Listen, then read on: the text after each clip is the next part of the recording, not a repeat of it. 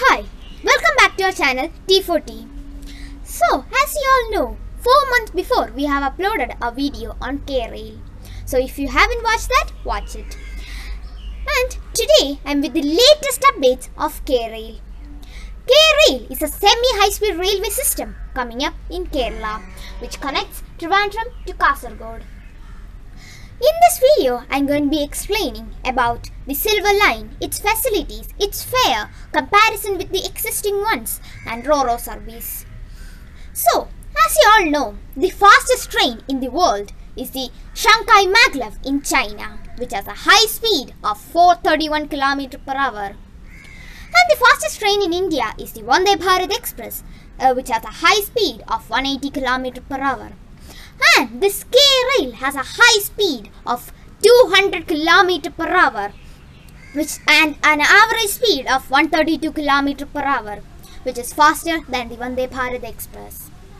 Now, if we take a train from Trivandrum to Kasargod, we can reach there in 12 hours. And if we take the fastest train in that route, which is the Rajdhani Express, we'll reach there in 9 hours 15 minutes. And by road, it will take 13 hours to 14 hours. And in Krail, we can reach Trivandrum to Kasargod in just 4 hours. Recently only, the Cochin Airport station is added. Thus, the total number of stations is 11 now. Feeder services are also there, which connect in between places. Krail is under the Kerala Rail Development Corporation Limited. Kerala Rail Development Corporation is a public sector joint venture company under the ownership of Government of Kerala and the Ministry of Railways. These are the current board members. Silverline. The path on which the Krail travels is called the Silverline, which has a length of 529 km and which connects Trivandrum to Kasargod. And it uses the standard gauge line, which is 1.43 meter. In every 500 meter, there will be over bridges or underpassages. And it also connects all the 4 international airports, which is Trivandrum, Cochin, Calicut and Kannur. And this path is double-lined, which is up and down. And the land needed for the construction of the Silverline is 1,226 hectares, and the buildings to be evacuated for the construction would be 9,000, and 20 to 25 meter land width is required for the rails.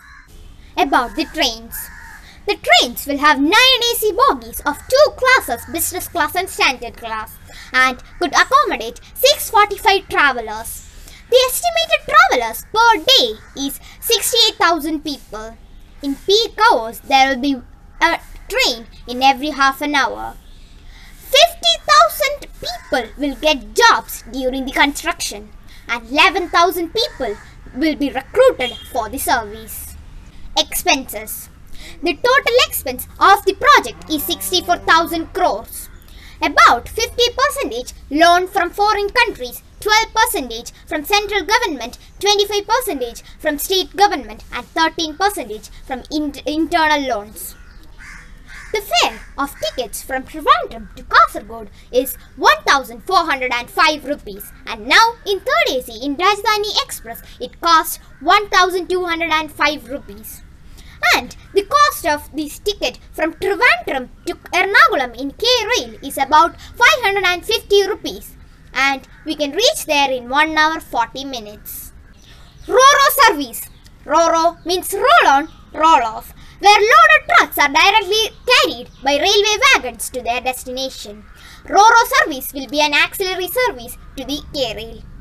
Its advantages are truck transportation becomes faster. That means from Trivandrum to Kasargod from 16 hours to 6 hours. Due to Krail Roro service, 500 trucks per day is shifted from road to rail. Thus, the diesel consumption and the pollution decreases. The railway line aims to ease transportation congestion between the northern and southern parts of the state. also improving travel times and protect climate change. Hope the video was informative for you. If it was informative, please share the video and like it.